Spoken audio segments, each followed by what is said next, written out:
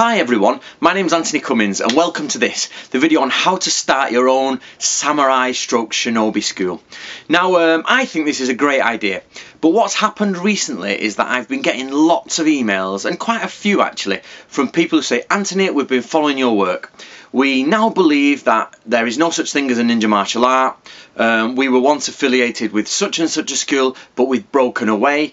And what we want to do is create our own school, or we have created our own school. But what they've done is they've used ninja in the title, or they've said they do ninja martial arts. So generally what they want is to revamp their entire school. And they've come to me and said, Antony, how do I do it? So I've answered this question a million times, so I want to actually now just put it on video so I can link them to this video. Right, first of all, you have to know there's the debate about whether there's actually shinobi schools existed or whether it was a samurai school with shinobi involved in it to a certain level. So I would say to you, because you don't really want to go down that road of such splitting fine hairs, I would say to you, drop the name shinobi from your title and call yourselves a samurai school. Okay, so what you are is a school that follows samurai traditions. You're a gunpo school or a heiho school. You follow the way of the samurai, if you will. So that's the first thing you should do. Now what you should do is do like you do in business and use a model. So what you do is you find a model that works. Now for us that would be samurai schools that exist in history or samurai schools that exist today. Yeah. So there are plenty of samurai schools that still were going from the Edo period and they're still around in Japan today. And generally they have a headquarters, a honbu or a HQ, and they all go there to train and, you know, enjoy time together. So what you need is two names. You need a name for the school, but you can also have a name for the dojo. Okay? So what you need to do is pick a name that you're going to be happy with for years to come. This way you don't have to change things as time goes by. So really have a think about your name. And if you want, you can also name the hall that you train in. So what should you teach there? Well, like I said, model it on a samurai school. So you need to have swordsmanship, you need to have hand-to-hand fighting, you need to have military tactics, you need to have army movements, and of course, because you know you're talking on you're listening to one of my videos, you need ninjutsu, which is what you're all after, is the ninja part. But I don't recommend starting a ninja school just solely a ninja school. Ninjutsu is an add-on military function, yeah? It's not a whole thing. It's a function you add on to the mechanics you already have in your body as a warrior, okay? To make this easier, I've been talking to my friend Daniel, who's the Tanegawa stuff, and we've been coming up, or he's been informing me of what his master thought was the best way. So, we've boiled it down to 5 main categories. These are the 5 things you need to do from martial arts point of view. Projectile weapons. You need to train people in projectile weapons. Be it a gun, be it a musket, be it archery, be it shuriken, throwing axes, whatever it is, you need to know about projectile weaponry. Edged weaponry. This can be anything. Knives, swords, I suppose, axes, anything with an edge to it, you learn, yeah? And you can pick anything you like, but the point is you learn how to deal with live blades and how to go into combat with live blades. Blunt instruments. Now this can be anything from a mace to a club to a staff. Don't forget staff is your main one here. From a small staff up to the bow staff, yeah, the big one, the quarter staff. So blunt instrument covers anything that won't cut you, it'll just smash through you.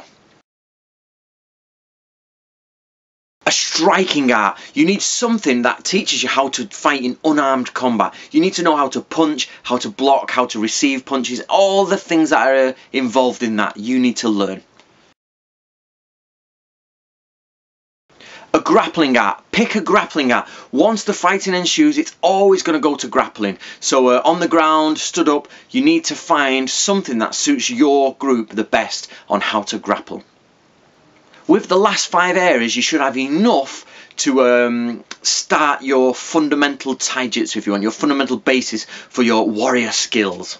So then what you need to do is you need to add gunpo to that. That's military tactics, yeah? So you need to start studying military tactics. I will be bringing stuff out on this in the future, so don't worry too much about that.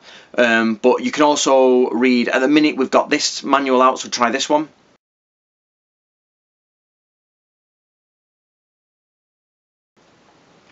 That gives you a good idea of the ways a samurai would work in the field of war, things like that. But all you need to do is go and study different methods of warfare. Ship warfare, scouting, all these types of things that are in samurai schools, yeah? Put them into yours.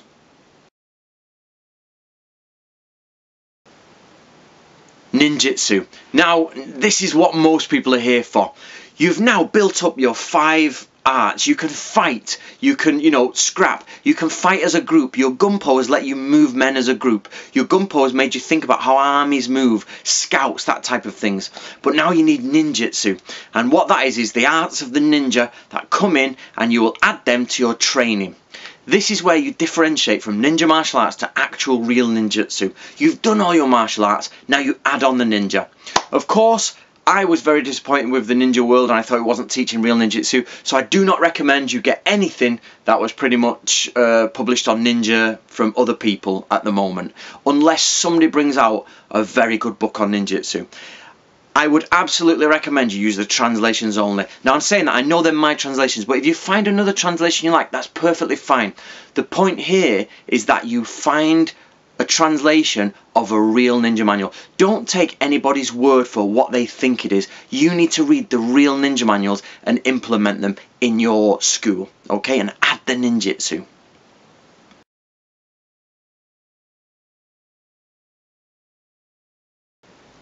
Dress and modernisation. Should you make it modern? This is a question many people are struggling with. Do they want to learn traditional martial arts because that's what they want to do, or do they want to do modern interpretations? And some people are in the middle where they want to learn traditional and then they make it modern.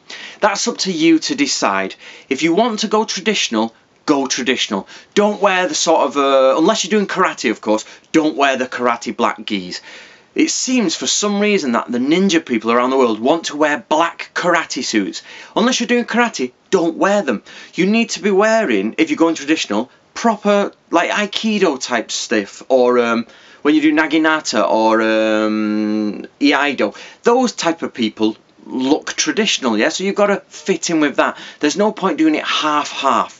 If you're going to go modern, it's totally up to you, yeah? But I would get rid of this idea of the belts and the black gi and we dress in black, we're ninjas. Chop, yeah? Get rid of that idea. Go more traditional. So, the roundup. You've got yourself a name. You've brought yourself a website. You've got a website that shows what you do. It lists everything and all the information you want and the times that you do the classes and all this. And all that type of thing.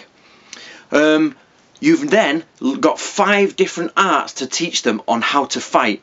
But what if you don't know those arts? If I were you, I'd get guest instructors in. Get someone who's a sword teacher, a recognised sword teacher from official school, and steal some of their stuff. Of course, you pay them, get them there. Your students pay them, you have a meal with them, and then you learn, videotape it, and then you learn from that, yeah?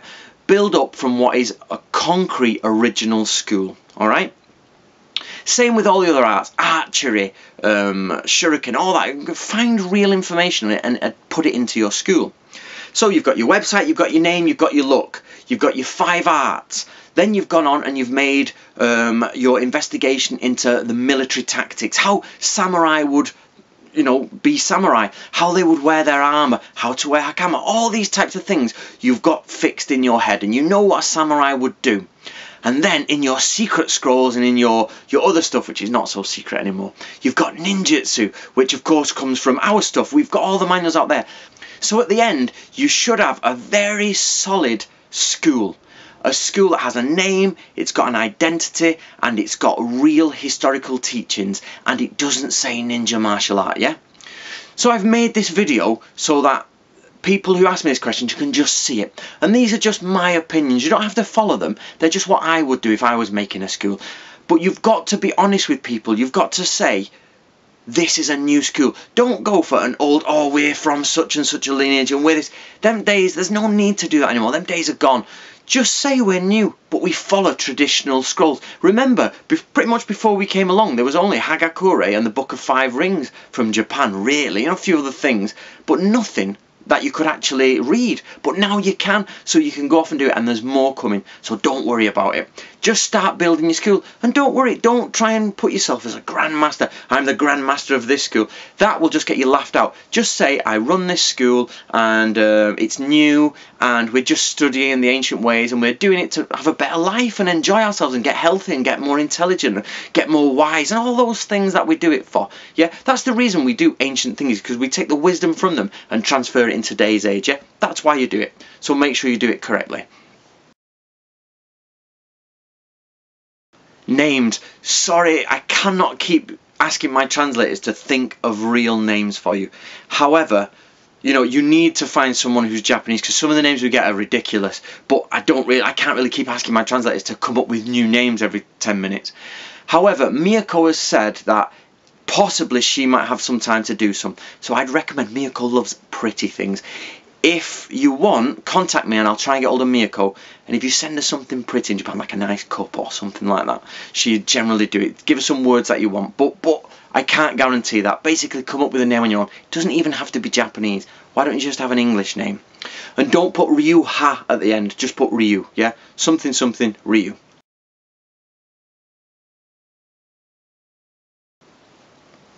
Finally, and I'm going to put this as above all, the most important thing that should be done, is you should join the ichigun ichimi thing. The ichigun ichimi is taken from the old Koka Ninja Scrolls, which means one district, one band. And it doesn't matter if you hate that group and you hate that group and this group. Let's forget all them days. I am more than willing to work with Greg Park, with Krista, with Hatsumi, with any of these people, with whoever. People should share now information. So what I'm going to do is, in the foreseeable future, I'm going to start getting a website up, and we're going to start mapping out where people are in the ichigun ichimi world. So on your website, use the images that I provide. I've put some links in below if you don't know what ichigun ichimi is, so have a look at it and go through that. So apart from that, guys, start building those websites, start building those schools, and start getting some photographs and teachings online. I think you'll do a really good job, and there's no reason why you shouldn't do it. There is no embarrassment about starting your own school as long as you stick to traditional things. It's only embarrassing when you claim to be a lineage and it's not real, yeah? So just start from scratch and be honest. Alright, that's me. I'll speak to you later. Bye bye.